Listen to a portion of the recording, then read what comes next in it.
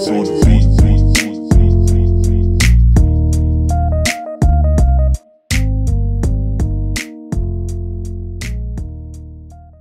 good, everyone? It's your boy Nati with another video for the channel. Welcome back to DMV Sports Zone. And it's Nati here, coming off the 20-9 Week 11 win for the Washington football team against the Cincinnati Bengals. And, you know, as you guys can probably tell, I'm back home, back to where it all started on the channel. So great to be here. Great to come home with a W. First week back. First and foremost, let me just get this started by saying that, you know, we're still bad.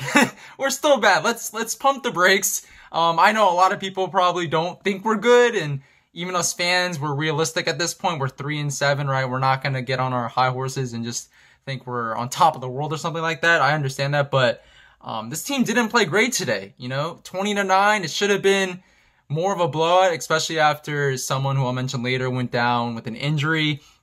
But a win is a win, right? And now we have a very pivotal game on Thanksgiving against the Dallas Cowboys. It's weird, right? We're talking about the division lead. We're talking about playoffs right now for a 3-7 team, but that's how the NFC East has played itself out in this wacky 2020. First and foremost, I want to get through some notes. So, you know, we got a punt on our first drive once again, and, you know, it's crazy. We just never score on our first drive. That's just been the theme, the common theme throughout the year, and it really has to be solved in order for us to win against some really good teams that we have down the road. I know we have the Cowboys next, who isn't a really good team, but we have the Seahawks, we have the Steelers, 49ers even, if they get maybe a little bit healthy.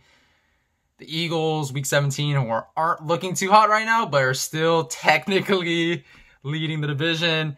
So we need to get that solved. Also, we're not very good against tight ends. That sort of showed itself out today again with Drew Sample, out of all people, having an okay game. Maybe not statistically, but he had some spurts throughout the game where he gave you some wow plays. Giovanni Bernard was actually pretty good towards the beginning of the game before somebody went down with an injury. But we did a pretty good job of containing the run throughout the game, in my opinion. Pretty good job of containing the pass as well. Ronald Darby. Guys, Ronald Darby is arguably the reason why we won today, man. He was making pass defense after pass defense. It was insane. He almost had a pick once. Like, he just had an absolutely phenomenal game and really has been having a great season, an underrated season, right? Because we all know Kendall Fuller has been having a great season as well and really racked up the picks right after coming off that injury. But Ronald Darby, slowly but surely, has been having a really good season, and you know, it's great to see, right, the hometown kid coming back and really balling out, right? He had a couple down years in Philly after that really good Super Bowl winning year, but no, it's great. You know, he's been healthy. Hopefully he stays healthy, fingers crossed, but great signing in the offseason, and maybe could be our cornerback too for a long time. If we re-sign him this offseason, we have the money, so why not, man? Hometown kid playing out, which is always great to see. Tyler Boyd for the Bengals, man, he was making a lot of catches early on in the game. And we need to do a really good job, a better job of containing slot receivers because we haven't done that so far. I know Jimmy Moreland has been giving us solid plays, you know, every now and then, but we need more consistency out of that slot cornerback. And I know Kendall Fuller would be a great play at the slot cornerback, but he's too good on the outside to really move him to the slot where he played, you know, in his first stint in DC. But speaking of Kendall Fuller, he had a pretty good game as well. The entire secondary had a pretty good game, actually, minus Troy Apke, who should have picked that ball early in the game, but yeah, they had a pretty good game overall. Kendall Fuller did give up that touchdown, but that was more so just Joe Burrow having great ball placement to AJ Green, and AJ Green making a great catch and ending up with a touchdown, right? The first one since 2018, which is what we do here in Washington, right? Just give up touchdowns to guys who haven't gotten touchdowns for years. That's what it seems like. But yeah, I mean, our defense was actually not that bad. I mean, it helps when a certain somebody went down with an injury, a really gruesome injury. And speaking of, I'll just get to it right now. Joe Burrow, man, he was balling out in the beginning part of the game. I know the points weren't all there, but he was just throwing the ball all over the place, and our defense really couldn't contain him. And unfortunately, went down with a really serious-looking leg injury. They didn't even show the replay. Shows you how serious it was on TV, but you know, he did have a tweet I just saw where he said, you know, he'll be back next year. So, I mean, again, really gruesome injury. You hate to see it. I hate to see young quarterbacks, man, with so much potential just go down with major injuries. I don't care what team they play for. I know there's some fans out there who, they like it when the opposing quarterback goes down because that helps their team. I'm just not of that mindset. We don't do that on this channel, guys. I really felt bad for Joe Burrow because he has a lot of talent, man, and he's been wowing this year, and I think he will be a really good quarterback in Cincy for a long time to come, and just sucks to see him go down. But Ryan Finley was his replacement, and Ryan Finley was absolutely trash. Just got to say it how it is, right? Did not have a good game. Had a couple of first downs, nice first down passes, but did not have a good game. And the Bengals offense really suffered as a whole after Joe Burrow went down, and our defense really stepped up too. Our Jack Del Rio, right, the defensive coordinator, actually started to dial up some more blitzes, and we got some more sacks towards the end of the game. We got Tim Settle, the Hokie, right, the guy who I've been high on since the very beginning of his channel. He had a sack today once again. I believe he has 4 sacks now. He's only 2 sacks away from the leading sack getter, which is, I think, Montez Sweat right now with 6 sacks. Montez Sweat had a sack today. Ryan Kerrigan also had a sack. The HB Kerrigan, right, the guy who I've had his jersey. Pretty much he was the only one I had for a jersey in terms of the Washington football team for a long time until I got a Terry McLaurin jersey this offseason. But yeah, defense was playing pretty well second half. Don't really put too much stock into it because it was against the Cincy offense that did not have Joe Burrow, and it was with Ryan Finley, who even in the past through spot starts and stuff hasn't been really good. So again, don't put too much stock in it. What I do put a lot of stock in, though, is Terry McLaurin being a baller once again, making sick catch after sick catch. He really was the one that carried the offense in the first half because of that long 42-yard catch, I believe. That was absolutely absurd. And, man, I said this on a tweet. Make sure you guys follow at DMV Sports on Twitter. We're blessed to have Terry McLaurin, man. That was a home run of a pick. Home run of a third-round pick. And, man, he's such a baller, man. I believe he's, second or third now in receiving yards in the entire NFL at this point, man. It's getting absurd, and he's a superstar, man. I really believe he's going to be up there with the Michael Thomas, Julio Jones, Tyreek Hill, maybe by the end of next season. I really believe that. I know the stats show, and a lot of people are going to bash me and say, what do you mean? He's already up there. Like, he has better stats than all of them right now. I understand that, but, as you guys know, I'm not all into stats all the time. I use the eyeball test really well, and he will get there in very short order, in my opinion. But and speaking of third-round picks that have been home run picks, Antonio Gibson, the guy who, again, much like Tim Settle, I've been high on since the very beginning, since right after we drafted him. He's been balling out. Man, he's getting touchdowns every single week. I believe he had 3 touchdowns at one point within 4 quarters. So he's been balling out, guys. He was really close to having his first 100-yard rushing game today. He did have 100 yards at one point, but then, with some penalties and some yardage being taken back by being caught up in the backfield, ultimately ended up with 94 yards. But he was balling. Chase Young had a really good fumble towards the beginning of the game before Joe Burrow was out with that injury and really stopped the Bengals on 4th down, right? Bengals could have easily scored there. Joe Burrow ran it, tried to get the touchdown, but Chase Young got that fumble. It was a weird play afterwards because the refs called it I believe they called it a safety because we caught it in the end zone, then we moved forward, and then we fumbled it. I believe it was Cameron Crowe who got it, right? Who got it. And the ball ended up back in the end zone, and then they called it a safety on us, and we ultimately accepted the penalty there. But either way, at the very end, it was a touchback after so much confusion, even on my part. And it was a touchback. Great play. Chase Young really stepping up today after that disappointing performance last week, especially what happened at the end of the game that I'm still mad about because the Lions were absolutely trash today, and just getting a win against them would have been really good for our division odds, but it is what it is. Chase Young also had a near interception, which is great to see. Troy Apke as well. But yeah, Logan Thomas, I've seen enough. He's a tight end too, at best. Like you guys can't convince me otherwise. Washington can't convince me otherwise. He's a tight end too at best. I hate to say he's a Hokie. He's Corey's guy, right, from On the Warpath. Corey, shout out to you because you had a birthday yesterday, and everybody go make sure to wish him a happy belated birthday if you haven't already. But no, Logan Thomas, we just no. It's a wrap. He's not our tight end 1. it's another position that we have to fill this offseason in the draft, if not free agency. But yeah, offense was pretty anemic throughout the game outside of Antonio Gibson, Terry McLaurin. Alex Smith, as I've been saying for weeks, is not it at the quarterback position. He's only going to be our starter next year if we end up drafting a young quarterback. Hopefully it's Zach Wilson, who you guys know I'm high on if you've been checking out the Twitter. He's balling, man. He's balling. I know against weaker opponents, but he's balling. Alex Smith will probably be that bridge gap type of quarterback for us next year if he ends up still being on the roster, right, and not being cut in the offseason as a cap casualty. But no, he was okay. He was okay. Today was a typical Alex Smith game that you saw in 2018, right? The typical game where we ended up winning, but Alex Smith was just a game manager.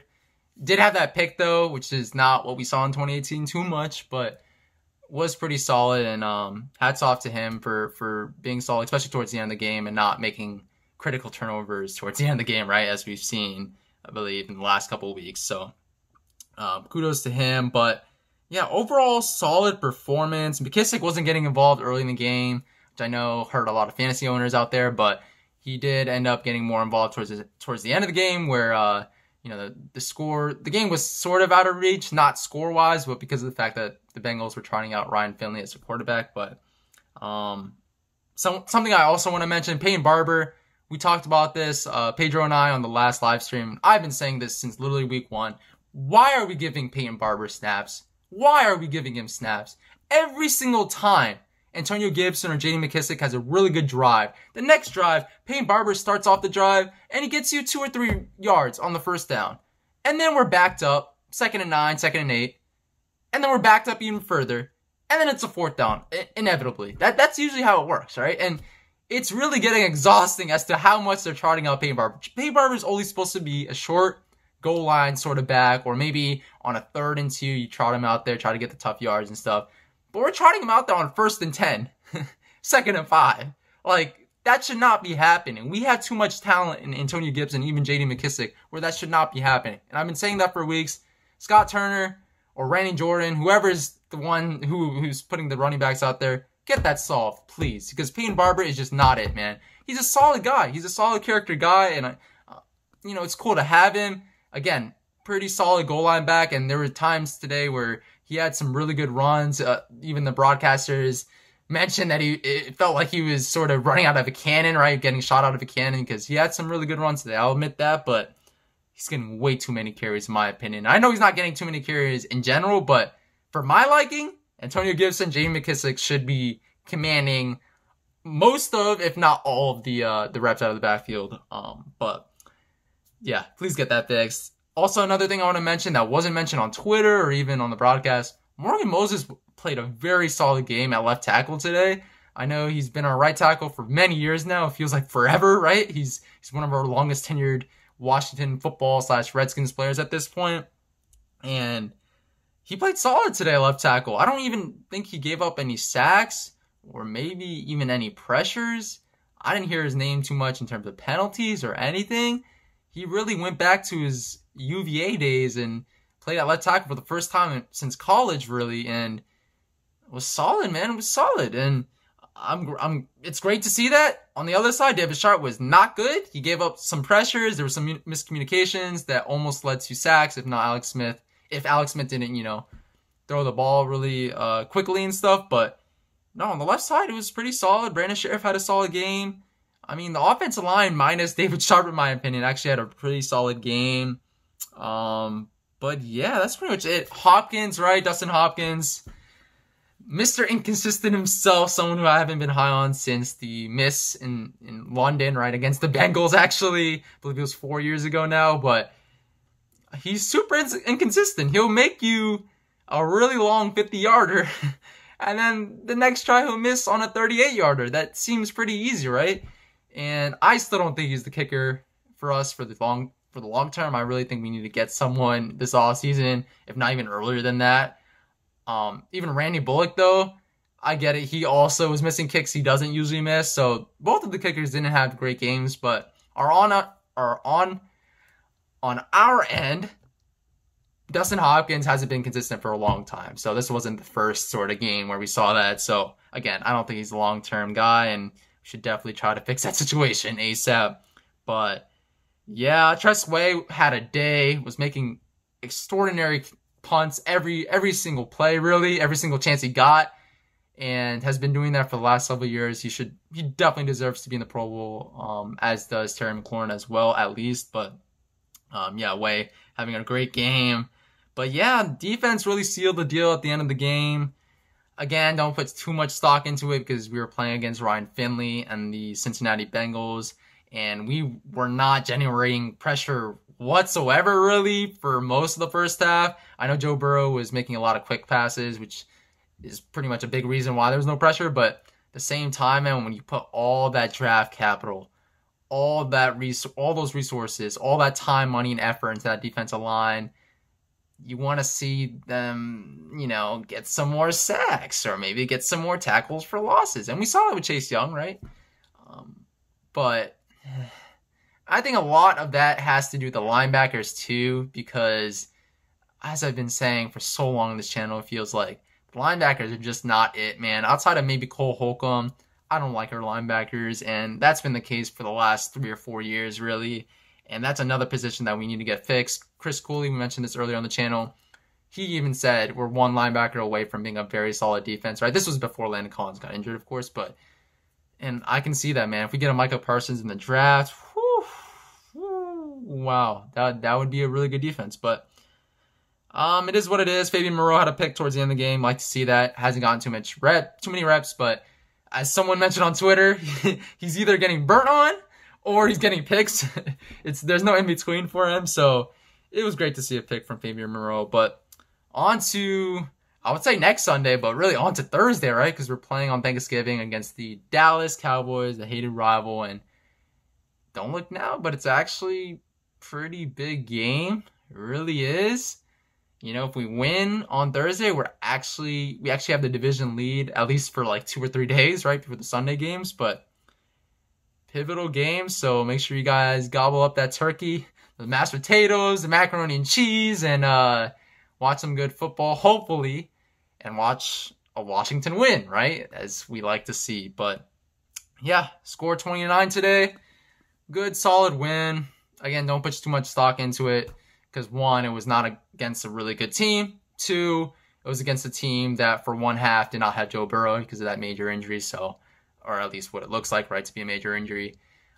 But yeah, a win is a win, and on to Thursday, guys. Thank you guys so much for watching. Please make sure to subscribe to the channel, like this video, comment, do all those sort of good things. Thank you guys, as always, for the support. I really appreciate it. I see all the support on the live streams, all the support on the fantasy videos. Appreciate it, and yeah, hopefully this channel continues to grow as this team continues to grow. That was literally my thought back in April, right, on top of giving you guys content during this very tough time. But I really want to see this channel start where this team has been really bad and then end up where this team ultimately becomes really good. That's the goal. But thank you guys again so much for watching, and we'll see. Hopefully I make a reaction video to Thursday's game. Might not make it on Thanksgiving, guys, because it is Thanksgiving. Everyone enjoy time with their family and stuff, but maybe might do a quick reaction on Friday or give you guys some sort of content towards the end of the week. We'll see. We'll see about that. I'll make sure to post it on Twitter too and Instagram as well. So thank you guys again so much for watching, and peace.